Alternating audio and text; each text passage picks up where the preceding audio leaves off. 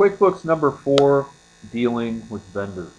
This is Ken Boyd, the owner of St. Louis Test Preparation. Here's our email address and our phone number, and you'll also find us on Facebook under St. Louis Test Prep. I'm going to jump over to the QuickBooks screen, and we'll see that again that the screen is generally divided into 3 sections: vendors, customers, and employees. I'm going to go to the vendor section, and I'm going to go into enter bills. What we're seeing here is a bill. Big River Equipment Rental is our bill. That's our vendor.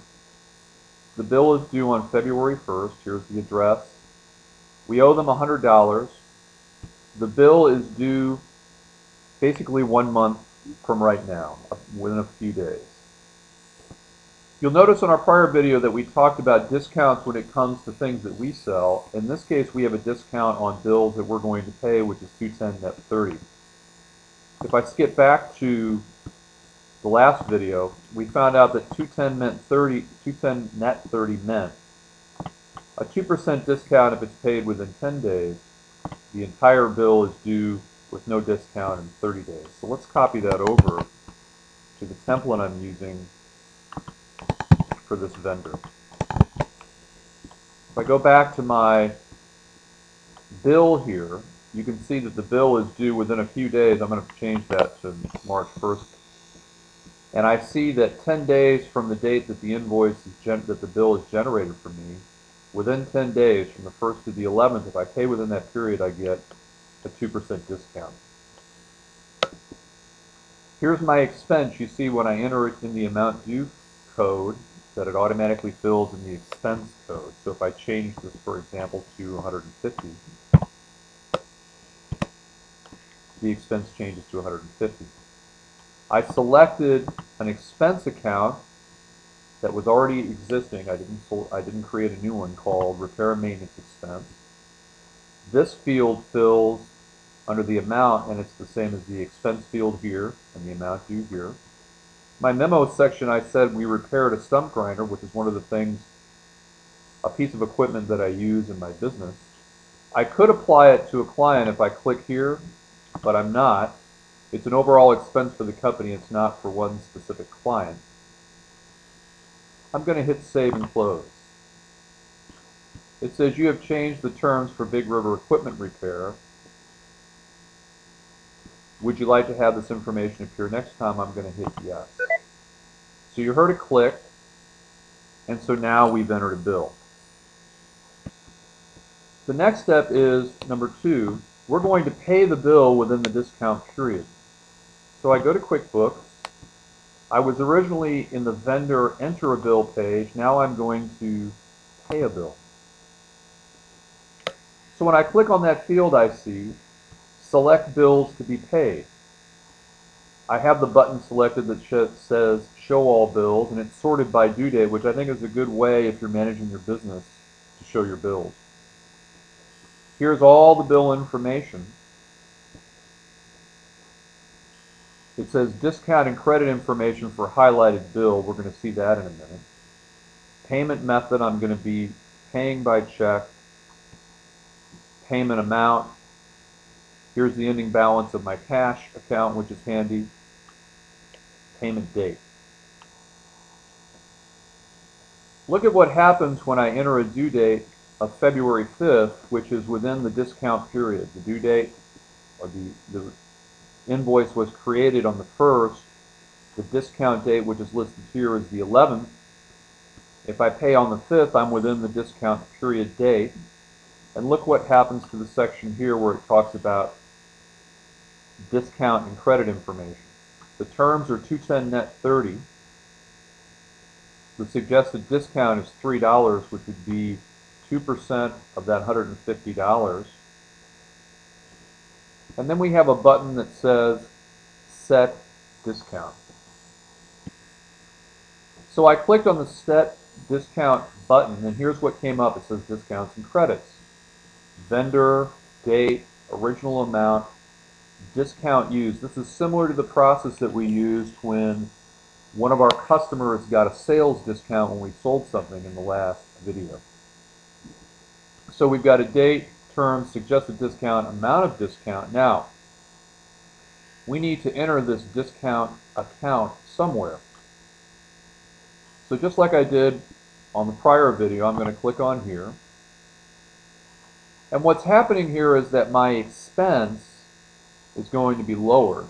My expense is going to be lowered, and this is going to reduce my expense. This is going to reduce my expense. The accounting gets a little more complicated, but it's a nice way to recognize that you're taking advantage of discounts. You'll also note the amount to pay is $147. We probably don't want to post it to an income account. Let's look at some of the accounts that we have here. And I'm looking down, I've got income accounts, I've got expense accounts. You'll see here's, when we did our prior video, our income and the sales discount account that offset the income. So what I'm doing at this point is thinking about what account do I want to create to post that $3 discount. What we found out in the last video was it was difficult to put a negative balance in an account in Quickbooks. We tried last time to create a negative balance in the income category to offset the income. I'll do something different this time. This is an expense account. I have an expense of $150 that's going to be reduced by $3. What if I create an income account called Purchase Discounts Taken? Then this $3 income account would offset my $150 expense, so in terms of my income statement, I'd be okay. It's a different approach from what we did last time. Let's just do that and see what we come up with. So I'm going to hit Save and Close. So what the system is going to do with this discount or credit, when I pay the bill, it's going to post it to a Purchase Discount Taken account, which is an income account, which will net $3 of income against $150 expense, so we end up with $147 net expense. So I'm going to hit Done. So now that I've decided how I'm going to account for the discount, I'm going to pay it by check. I'm going to pay it through my checking account. Here's the ending balance. I'm going to pay it on the 5th. I'm going to hit Pay Selected Bill. And I heard a click. After hearing that click, what I see now is Payment Summary. Pay date, amount, checking account, payment method by check, due date, vendor, amount paid. So I'm going to hit Done. So what we've done so far is we entered a bill that had a discount. We paid the bill. Now let's see what happened with the checking account. If I go to my checking account, I'm just going to go to my check register and see what's going on. So here's my check register, date, number and type. Let's talk about number and type for a minute. You can see these under type. This GEN means General Journal Entry, where I made an entry to create my opening balance. I had a deposit of $250. We talked about that on a prior video. Here's my check for my bill payment for $147. Here's the General Journal entry from the last video to correct for the sales discount. And here are undeposited funds that I have that got deposited to my account. So that is how my checking account looks. So what we've seen so far, if we look at my Excel document, sort of my running procedures manual, we entered a bill. The terms were 210 net 30, which I explained. We paid the bill within the discount period. To recognize the discount, we created an account called Purchase Discount Taken that was an income account. That income account offset the expense account so that my net expense after the discount was $147. and we paid by check. Let's now go in and look at some of the reports that were created as a result of this last transaction. And run report that I like that sort of shows everything. If I go to Reports, Custom Transaction Detail, I'm going to select a date, and I'm going to go to this fiscal year to date, which changes the date range from 1/1 to 12/15, which is the last date that I did some activity on. I'm going to hit OK. And you'll see the transactions that I've done so far. Now let's look at the 5th. Here's our Big River equipment. We created a payable by crediting, created a liability, and we have repair and maintenance expense of $150. Then if I go down a little further on Big River, I reduced my payable by debiting, and I wrote a check. And I also have a debit to accounts payable and a credit to purchase discount, which was the income account. Now let's agree the information that we saw on the custom transaction detail to what goes on in a spreadsheet in a T account. So if I go to Big River on the 1st, I had a payable repair and maintenance expense credit to create a liability, and I had a repair maintenance expense debit for $150 debit, accounts payable created a liability $150 credit. So let's go over here. In blue we have repair maintenance expense $150, accounts payable was increased $150. If I skip down to when the bill was paid, I see checking was credited to decrease at $147. The accounts payable was reduced by $147. Let's go back over here. In red, cash goes down by credit $147, so we had $147 actual cash paid. Accounts payable is debited to reduce it by $147. And then lastly, for Big River, we had accounts payable debited for $3, and we had an account purchase discounts taken, which is an income account, credit to increase it for $3. So you'll see in black here, accounts payable debit $3, purchase discounts taken,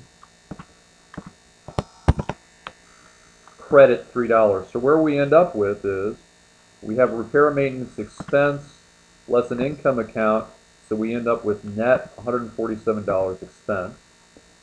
Accounts payable is zeroed out after we pay the bill, and we wrote a check for $147. Let's go to our financial statements and see how they look. Report, company financial. Let me go to profit and loss detail. Here's the income section of my report, and we'll see that we have purchase discount taken of $3, which nets out against that expense. If I slide down, I've got repair and maintenance expense of $150, which nets against the $3 discount I took. So my profit and loss detail looks good.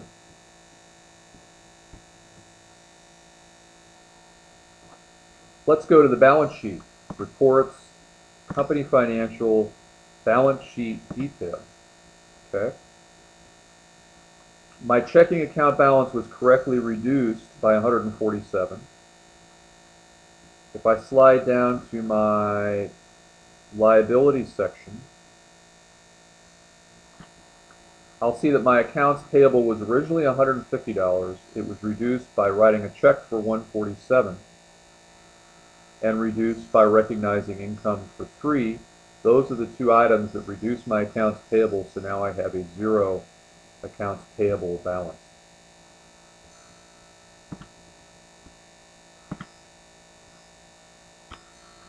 That's as far as we're going to get on QuickBooks 4. Continuous Classroom is where we have weekly chats on critical accounting topics, including QuickBooks. Our YouTube channel, Ken Boyd STL, we have a complete list of all of our videos on YouTube on our website. Ken Boyd STL is the YouTube channel. For live one-on-one tutoring and live chat sessions, stltest.net is the website. Here's our email and phone number. Thanks very much, and we'll see you next time.